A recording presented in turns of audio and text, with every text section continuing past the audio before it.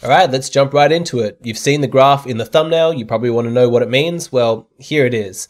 These are the results from a research study called "The Honeymoon is Over. Sex-differentiated changes in sexual desire predict marital dissatisfaction." This is actually the amalgamation of two different longitudinal studies done over approximately 4 years. And what they were tracking is changes in sexual desire after marriage and as it relates to gender. If you want to read the study for yourself, there's a link down below, so you can check that out.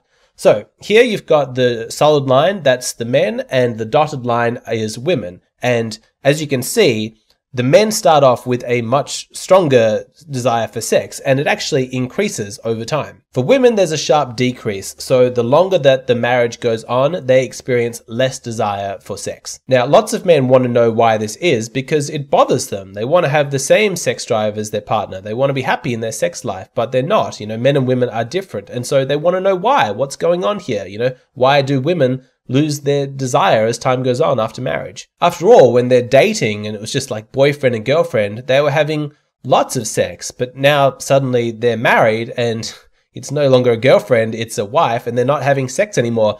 A lot of men actually feel, tricked or manipulated in some way, like they were sort of led into a relationship with false expectations. I have answered this question so many times, lots of frustrated men reaching out to me dissatisfied in their sex life saying, "What's going on? Why doesn't my wife want to sleep with me? Why is my long-term girlfriend not interested in sex anymore? Is she not attracted to me? Is she having an affair with somebody else? What's going on?" It really rocks guys' self-esteem. When their girlfriend's not initiating, not interested in sex, it makes them feel undesirable, not good for their self-worth. By the way, if you have a question for me or you need advice, you can reach out to me on Hey Hero. Tell me a story, I'll send you a personalized video in response. Anyway, drawing from the results of this study, I'm going to give the 3 reasons in this video why women's desire for sex decreases after marriage. But first, welcome to my couch where I sit and I relax and I watch TV. Recently I've been watching Ozark and season 6 of Vikings, but sometimes I do not want to watch intense drama. I just want some zone out TV, and I love cartoon comedies. I love BoJack Horseman, Rick and Morty, even old episodes of The Simpsons. Recently I was in the mood to watch some episodes of Family Guy, but Netflix Australia doesn't feature that TV show. Luckily, Surfshark VPN, the sponsor of this video, came to the rescue. You see, with Surfshark VPN, they have 3,200 different servers in 65 different countries. You just select the one that you want, and as far as the internet knows, boom, you're there. So I selected Toronto in Canada, went onto my Netflix, and suddenly I can watch Family Guy. Whenever there was a movie that I wanted to watch, if Australian Netflix didn't have it, I would go onto YouTube and I would individually purchase that movie, but it got expensive. Now, with Surfshark VPN, I just find the country that features that movie. It saved me so much money. Surfshark has already paid for itself. It's a wonderful product. I've been using it for over a year. You know what a VPN does. It blocks cookies, it blocks ads, it encrypts all of your data. It gives you complete privacy and anonymity online. But it also saves you money. If you're booking flights or hotels, if you pretend you're from another country, you can often get massive discounts. It really works. If you use the code Alexander Grace, Surfshark VPN will give you an 83% discount, and you'll get 3 months extra completely for free. This service even comes with a 30-day money-back guarantee. Surfshark VPN, financially, it is the sensible choice. Okay, back to the video. Let's begin by answering the question, why doesn't men's desire for sex go down over time? Previous studies have shown that sexual desire is strongly correlated with testosterone levels, but also that men's T levels tend to drop the longer they're in a relationship. And so wouldn't it make sense if men have less testosterone, why doesn't their sexual desire go down? And what about the Coolidge effect? That idea that men's sexuality is strongly linked to novelty. The more variety they have in their sexual partners, the more sexual they're going to feel. But if it's just the same woman again and again and again, shouldn't their sexual desire be decreasing? My answer to that is that perhaps those two factors do decrease male sexual desire, but even with the two of them combined, it's not enough to override one of the central driving instincts for male sexuality, at least from an evolutionary perspective, which is the protection against cuckoldry. That is one of the main reasons why men are incentivized to sleep with their partners again and again over a long period of time. I've already done a video on why human beings are extremely rare. They're one of just a tiny handful of species on this planet that have evolved the bizarre mechanism where their females actually conceal their ovulation. So if you want to know the answer to that, go and check out that video. I'll put a link down below.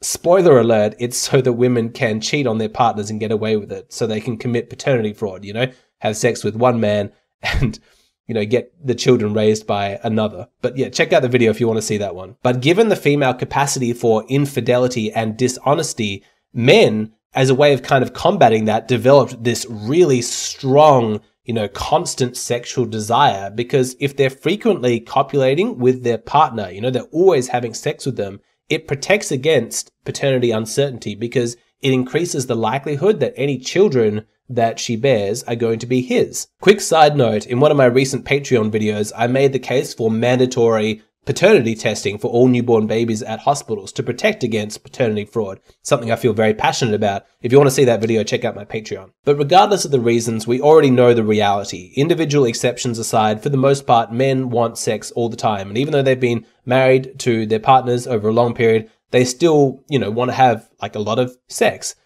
The question really is, well, why aren't women the same? Why is there this gender mismatch? So let's talk about that. Drawing from the study, I've got 3 reasons I'm going to discuss. First is stress. Second is limited reproductive capacity. And third is having achieved success already in pair bonding. That last one's probably the most important, but let's start with stress, okay? So it's no secret that in order to feel sexual, to have a good sex life, you need to be calm, you need to be relaxed. The stress chemicals like cortisol are absolutely terrible for your libido. It's one of the reasons why men who have a psychologically induced erectile dysfunction need to focus on relaxing, get more sleep, get more calm inside themselves, because all those brain chemicals caused by the stress, that's just terrible for your boners. Now, according to the study, there is some evidence that numerous challenges associated with marriage, not the least of which is birth and child rearing, often burden women more than men. So women are feeling more stressed by the burdens of marriage than men are.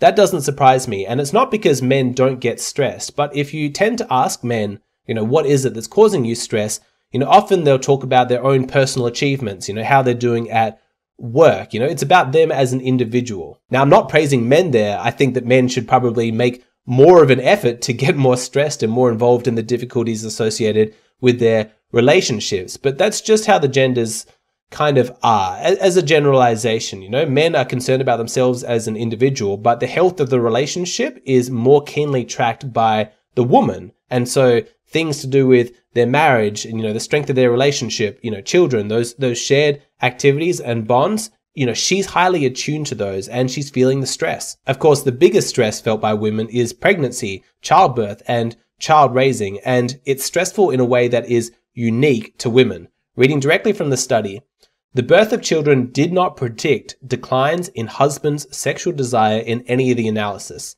In contrast, the birth of children was significantly associated with declines in wives' sexual desire in all 3 analyses. Now, human beings are intensely social creatures, and we use sex as a means of cementing social bonds. That's really important, and I'm going to talk about that next. But as much as we have found, social uses for the sexual act, we can't escape the fact that fundamentally we are biological organisms, and that the biggest purpose for sex is reproduction. That's why we've been incentivized to make love. At a core level, we want to have children and pass on our genes to the next generation. But here's the thing. Men and women have vastly different reproductive capacities, and it shouldn't surprise anybody that that has a huge impact on the level of desire that we feel. Men can have so many children, because we create so much sperm. Really, the only limit to how many children you can have as a man is based on your stamina and how many women you can seduce. You've probably heard that incredible statistic that 1 in 200 people today can directly trace their ancestry to Genghis Khan.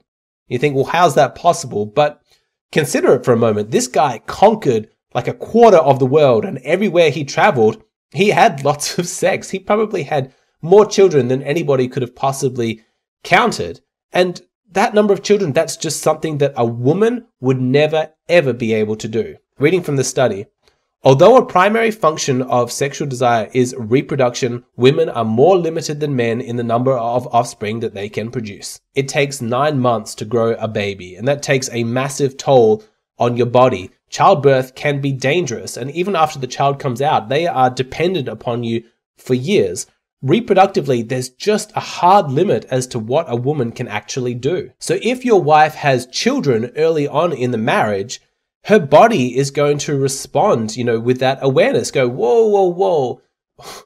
We need to slow down here. I can't handle, too much more of this. I'm already kind of at my limits. I'm not strongly incentivized to have lots of sex because part of me is terrified. I don't want to have more children right now. I think that would overwhelm and kill me. Yes, we do have contraception today, but we didn't evolve with them. For hundreds of thousands of years, we didn't have condoms or the pill. And so our instincts are still left over from that time period. And when you see women's desire for sex naturally drop off after marriage, after children, it's because she's become aware of her own limitations, and her mind, her instincts, her desires, they just naturally respond to these new circumstances. But now let's talk about the last reason why women experience a decrease in sexual desire, because in my opinion, it's the most interesting one. I hope this doesn't shock anybody when I say this, but one of the primary reasons why women have sex with men is to induce a commitment from him.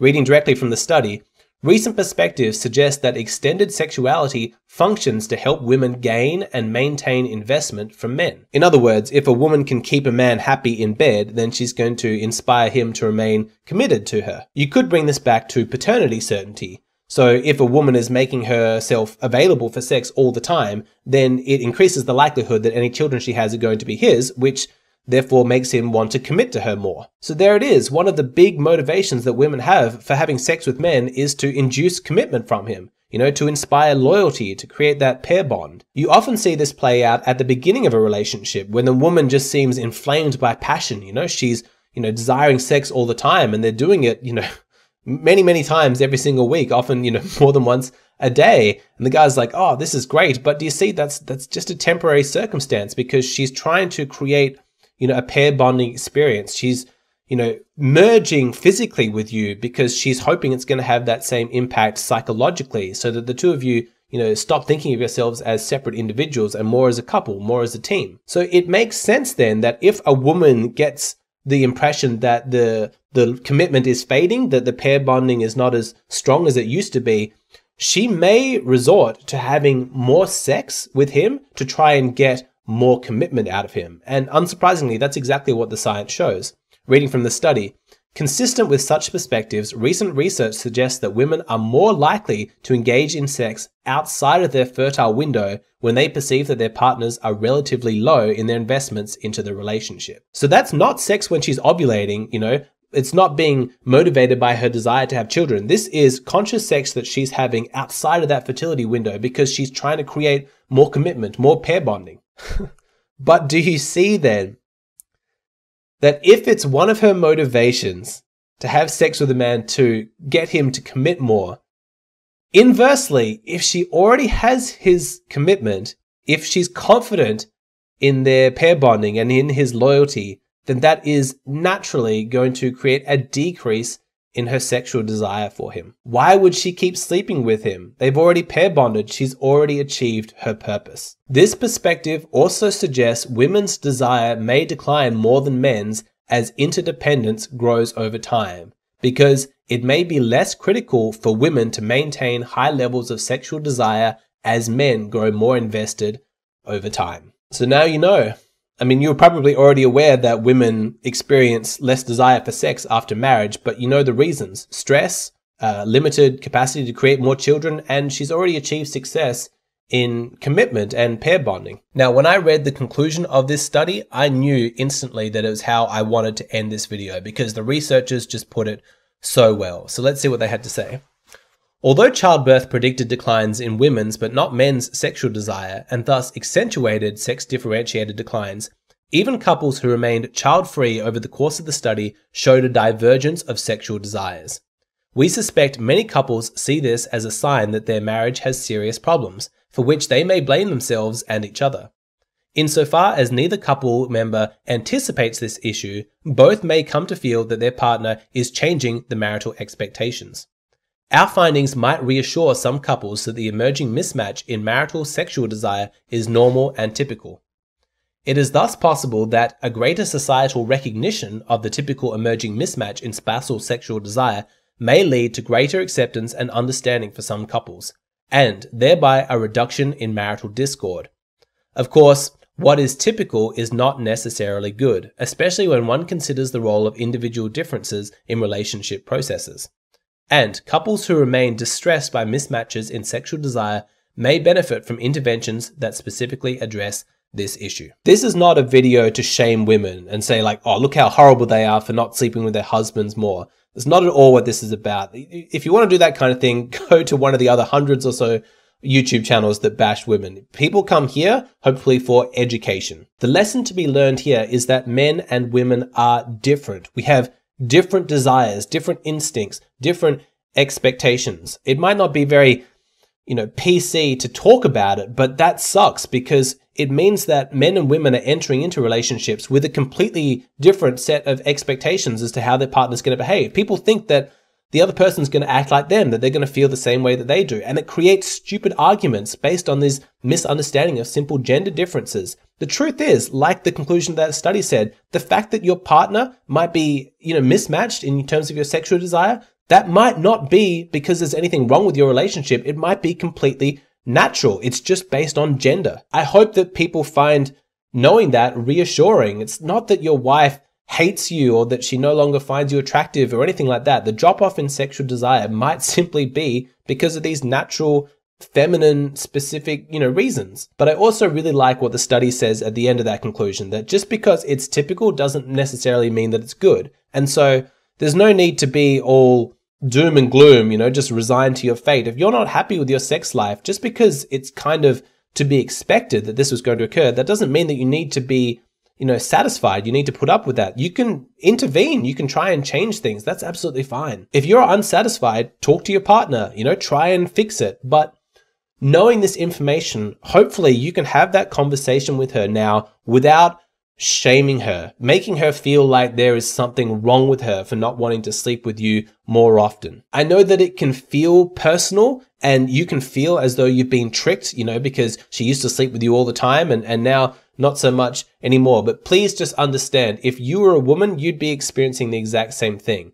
Again, it's not that you shouldn't be trying to change things and asking for compromises from her or whatever it might be. It's just have realistic expectations going into the relationship. You can tell her, I understand that it's quite natural for your sexual desire to drop off, but you also need to understand that I'm a man and my sexual desire is exactly the same. And so we need to work together as a team to try and figure out a solution that works for both of us. That's the mature way to go about it. That's the emotionally healthy way to go about it. That's what a high quality man would do. Some women have the really unpleasant habit of commenting on the hotness of other men, even when they're in a relationship with a man or when they're on a date with a man.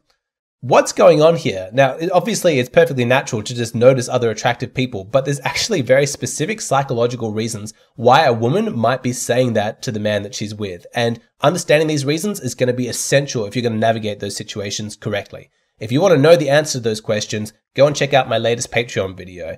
My Patreon's just $5 a month. There's like 150 bonus videos you get instant access to. It's tremendous value. There's a great community over there. It's a great way to support the creator. I'd love to see you over there.